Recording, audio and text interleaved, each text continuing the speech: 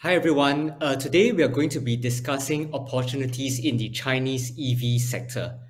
My name is Gerald. I'm the founder of Beansprout, and what we want to help you is to make better investment decisions. What we have seen is the exponential growth in global EV sales. Over the last 3 years, the number of EVs sold has increased from 2.2 million in 2019 to 6.6 million in 2021. China represents the bulk of the global EV sales, and it makes up more than 50% of global EV sales last year. What we have seen is the very strong adoption rate of EVs in China.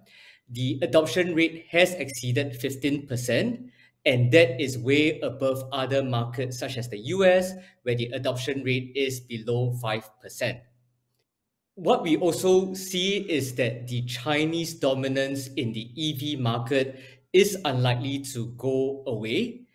Based on projections, the number of EVs sold in China is expected to continue growing from the less than 4 million units in 2021 to 11 million units by 2030.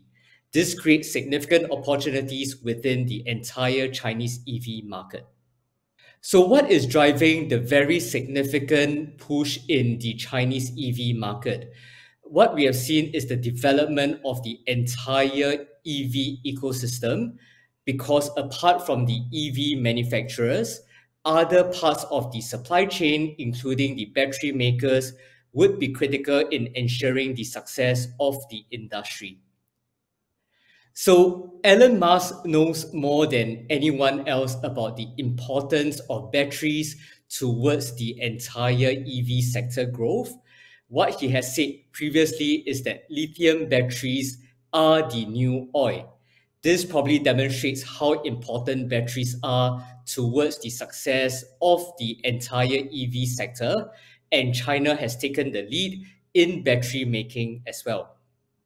Apart from the growth of the battery makers, the entire infrastructure system to support EV adoption is also critical. Here, what we see would be a charging station by EV company NIO, and the increase in the number of charging stations across China has also helped to increase the adoption of electric vehicles. Despite the very strong growth prospects in the longer term, there has been a slowdown in demand over the past few months, and that has led to weakness in the share price of the Chinese EV makers. So, for example, Tesla recently announced price cuts in the Chinese market, and that has led to concerns about weakening demand for electric vehicles. The other concern that investors have would be rising raw material cost. We discussed earlier the importance of batteries towards the making of the EVs, and the battery costs are estimated to make up close to 30% of the cost of EV production. So when the price of lithium, which goes towards the making of batteries, go up, there would naturally be concerns that that would eat into the margins of the EV makers.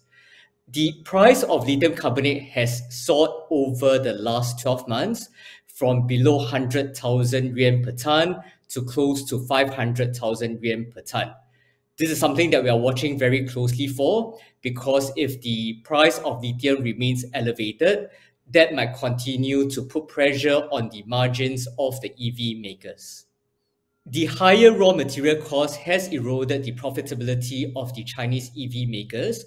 If you were to look at the gross margin by the leading Chinese EV makers over the past few quarters, we have started to see a decline in the margins.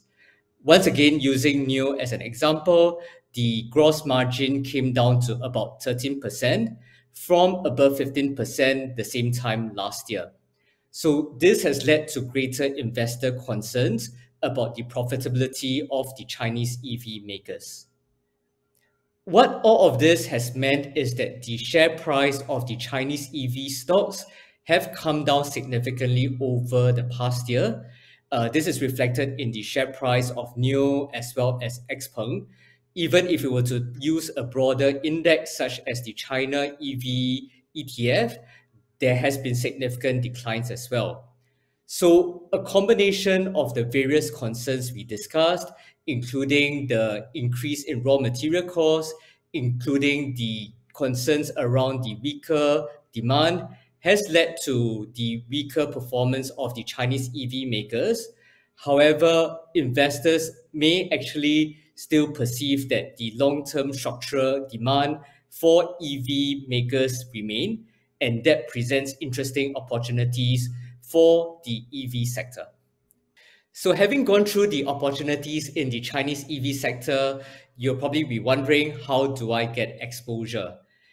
We can potentially think about the EV sector through the leading EV manufacturers, such as NIO, that we discussed earlier.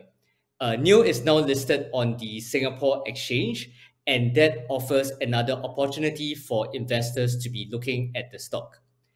If you prefer a more diversified exposure to the EV sector, there are also ETFs that are available that provide you with the broad-based exposure.